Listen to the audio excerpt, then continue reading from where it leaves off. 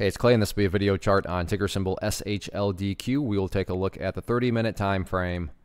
Real quick, what do I mean by 30-minute in case maybe you're new to charts? Instead of each one of these candlesticks here representing 1 day's worth of price action, which is what you would normally see, each one represents 30 minutes. So while this here may look like several days worth of time, it's actually just the past 2 days, both Thursday and Friday, broken down into 30-minute time slices. I like to do this time frame, and does a good job of telling the quote-unquote story of the price, and then makes mapping out where levels of support and resistance a bit easier to see. Did this analysis on Thursday, so that is where the green and red line annotations are coming from. And the pullback has continued. However, everything is still perfectly fine. Now, I get it that that statement can be deceiving, and there's a lot of perspective that goes into it. What do I mean by that? Well, if you're some sort of day trader flipper and you bought there, or you bought right there, and you wanted to sell within 10 minutes after buying, well, then yeah, from that point of view, the chart's not looking too good for you. But I'm making these statements based more so on people that care about the broad scope of things, the big picture of the chart. So sure, yes, the price has certainly pulled back, but from the grand scheme of it all, the price still has plenty of opportunity to build a higher low. And as long as higher lows are being built over time, that's how long-term uptrends are constructed. And that's going to be the main viewpoint that I talk about here. So what I'm actually going to do is just get rid of this green line here, and I'll use that a little bit later, and we'll come back to that in a bit. But the main reason why, the chart is still fully bullish in my opinion, and this is nothing that's revolutionary. In fact, if you have a very surface deep understanding of charts, I'm sure you've heard of the 50-period simple moving average, which on my chart here is denoted by the purple line, and the price is still up above it.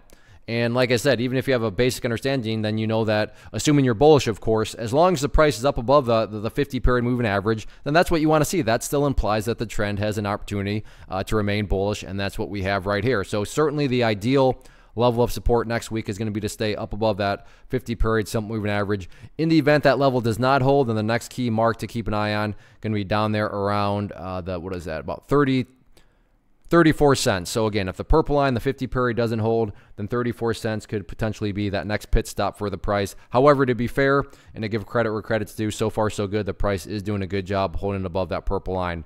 In the event the price does head back upwards, nothing new really there. Still at 55 cents is that overarching level of resistance. And then very near term seems to be a little miniature resistance there at 44.